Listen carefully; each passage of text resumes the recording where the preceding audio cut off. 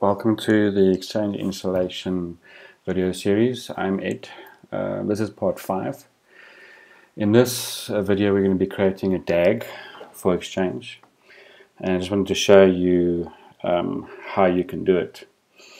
So as you can see in Active Directory, which I have open, I have my 2 Exchange servers. So what we're going to do is we're going to preempt the Exchange DAG object. So you right click, new computer, and we'll call this DAG1 and click OK. Now what we're going to do is we're going to disable this account, right? Because when you install failover cluster on the servers itself, it will then go and form the DAG and enable the object. Then what you right do is right click on here. Apologies, we need to view advanced features. So we right click properties, go to security, and you'll see that Exchange Trusted Subsystem normally give full permission on. And what we do now is we're going to grant EX2016A and EX2016B full access on the object. Okay. Now what we do is we launch our admin center, Exchange Admin Center, so you can do so by clicking Start, expanding Microsoft Exchange Server 2016, and then clicking this. If we click on Servers and then we head to Database Availability Groups, we can now click on this and we can give it a name we created in Active Directory called DAG1. Witness server, we can point to our domain controller, so DC 2016, and we can call this C file share witness DAG1.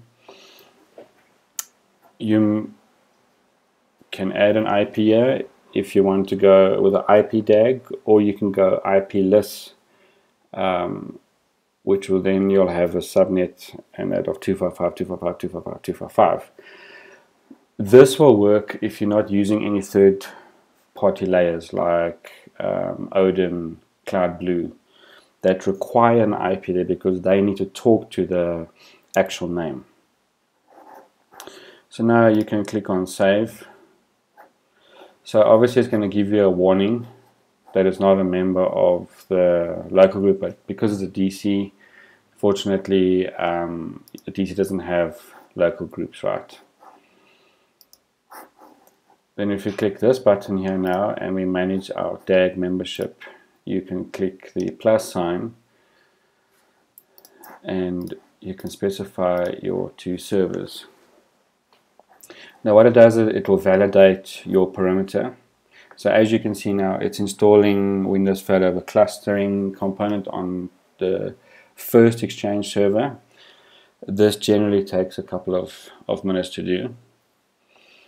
And once it's done with A, it will then move to B, and then it will see the file share witness, and then it will form the DAG, and everything should come online. Sometimes you run into errors where it looks simple, but there could be an underlying issue, firewall, AV, anything that's prohibiting the DAG from forming or getting access to the DAG. So while we wait for this, you can see that it's forming cluster name DAG1 on the first Exchange server.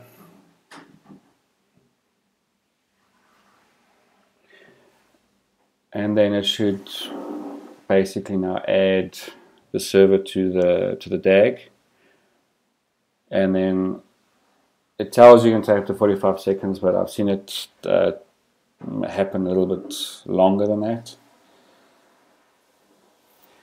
And if we head over to our management shell here and we get the database availability groups, you can see that I have a DAG 01 already. I don't have any servers in because it's still busy adding.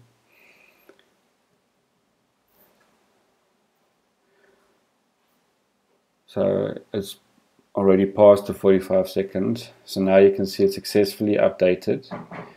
It's now going to add in the second server. So it's now installing Exchange, Windows Failover Clustering on your 2016B server.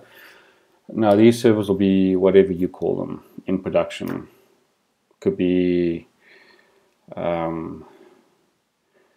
VR for virtual server -EXH -01 or MBX01 or Hub01 or CAS01, whatever you call it. Normally guys install them according to their role, or they just give it a name. In this case it's not production, so I can give it any name I want. So if we go back here and we check it now, you can see that I now have one server in. It's now adding the second server into the cluster, as you can see.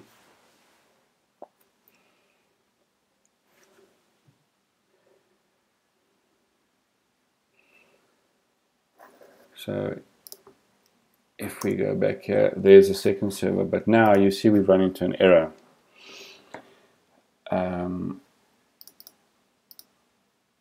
So this is what I was talking about, is where you've run into an issue. Now normally you would put your file share witness on another hub, or a CAS, or for example, I mean it's just a location.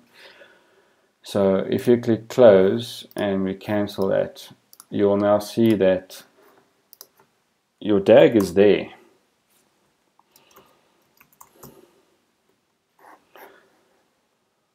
Right. And if we go look at it,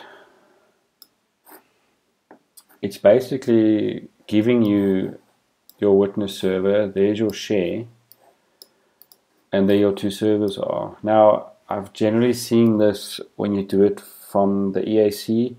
Normally if you create the DAG on PowerShell, I haven't seen these errors. I don't know if it's an issue with the EAC itself that it does this. But in general you can see that it's working. Now we look at the IP address I explained to you earlier on. It's 255.255.255.255, and you can see because it's an IPLess DAG. If you wanted to add an IP to this server, then obviously, to this DAG, then you have to go and run the command to update this specific DAG. Thank you for watching.